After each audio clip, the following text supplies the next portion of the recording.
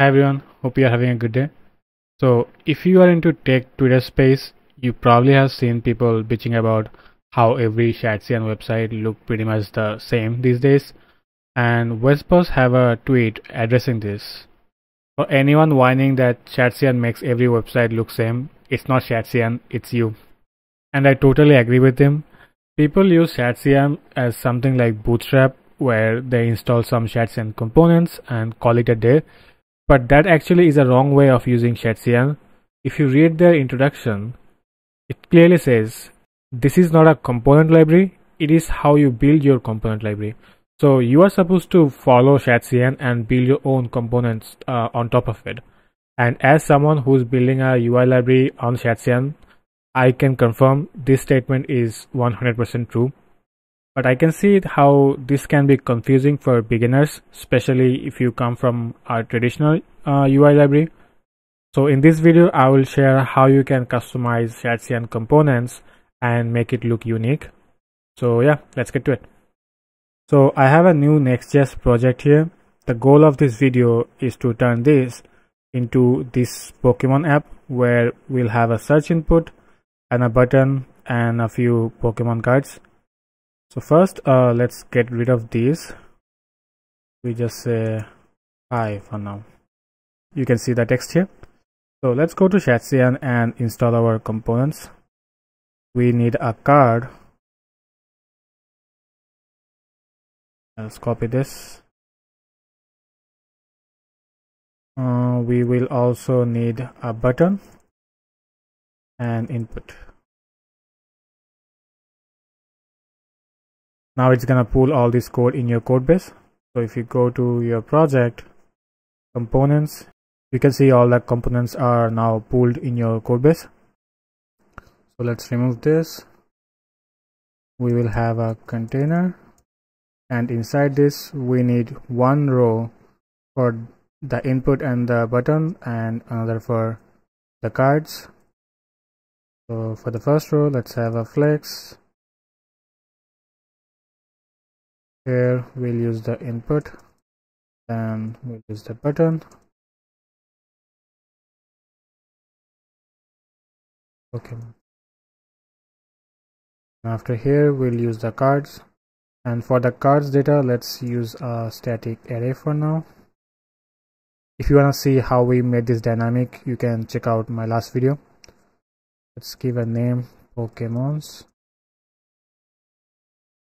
Okay, so now we can just loop through the Pokemons and visualize them in a card. So loop Pokemons.map, get each of the Pokemon,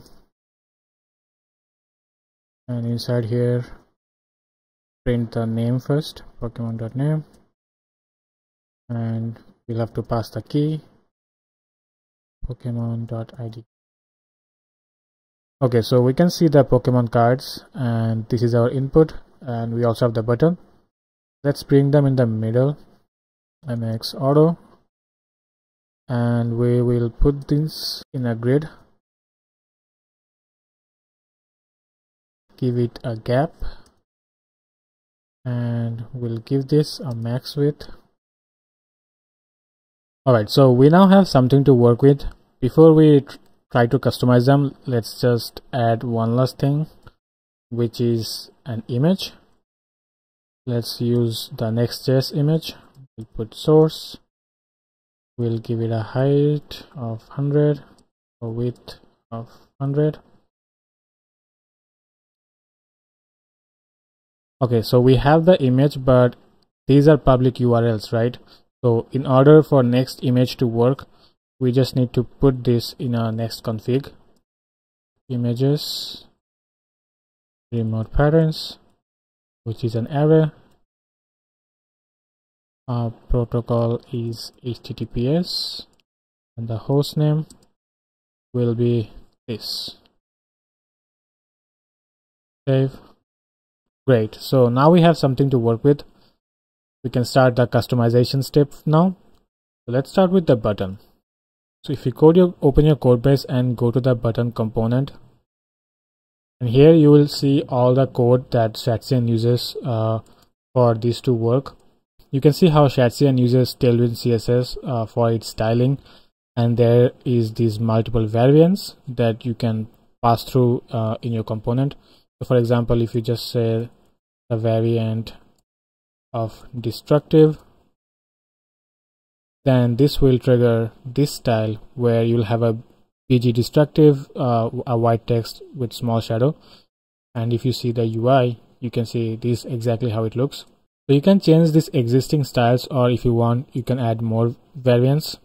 So the first item you see, these classes apply to every variance. So if you want something to change across all variants, then you will do it here.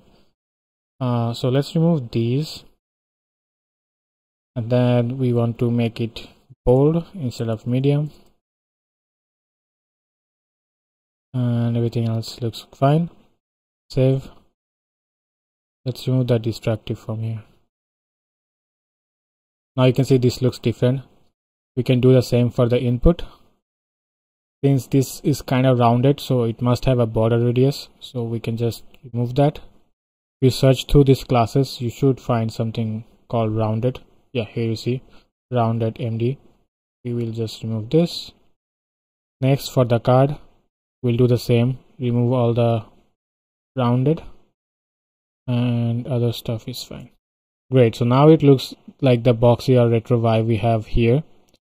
The next thing we need to do is change our theme. So if you check the button code, you'll see a BG primary. So this primary is a theme file, right? And you can find them in global.css where all the themes are specified. Here you have a primary variable with a color.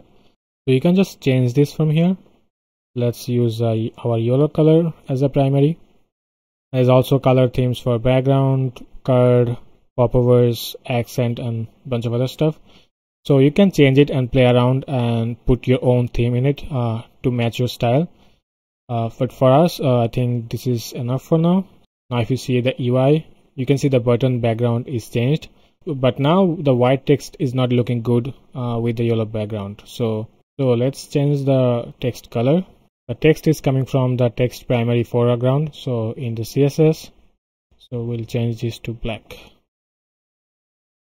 And this should change the color here as well. Also, we will give this a border. So give border 2, save. Now you can see the button kind of getting similar as this. The next part we need is adding these drop shadows. Just go to global CSS. Here we will just make a separate class, call it retro shadow, horizontal 4 pixels, vertical 0.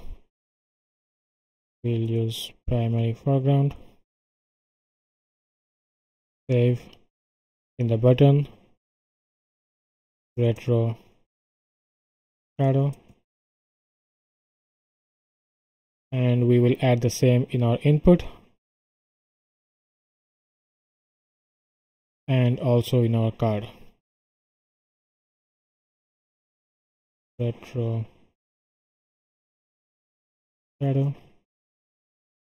We'll get rid of these shadows.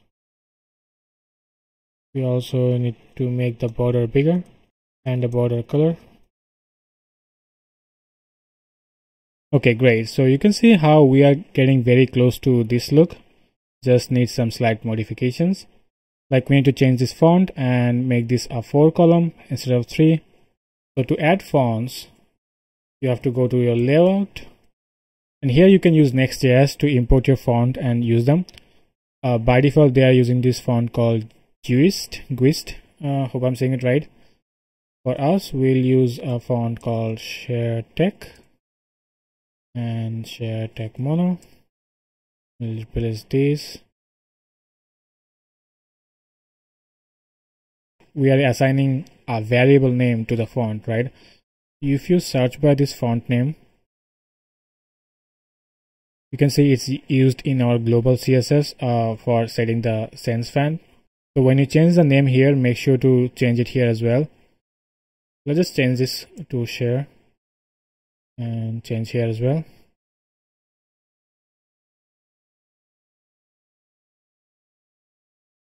We should change the variable here.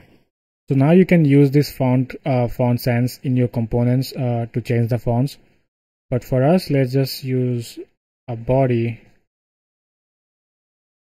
to apply the font for the whole page. We'll say font family. Save. Now you can see the font is changed everywhere. Let's see, we can do some more modification before finishing the video to make it look a little better. And here we'll text to Excel and make this image center.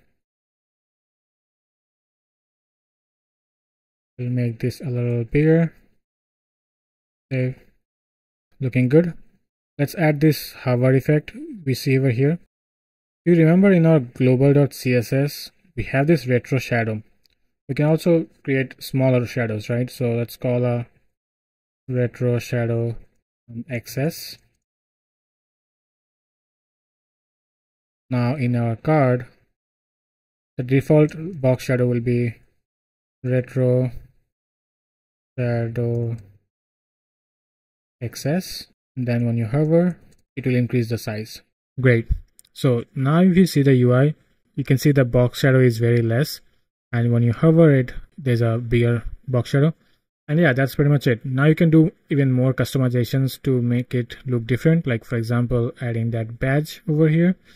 But I think you got the idea. I don't need to spend more time going through this. So now if you look at this website, it's very hard to say if it's from ShadCN or not, right? But we did use ShadCN and we customized it to make it look as we want to look. And that's pretty much the whole idea. And that's what makes ShadCN so good. Let me know if you guys have any other questions. And I will see you guys next time. Bye bye.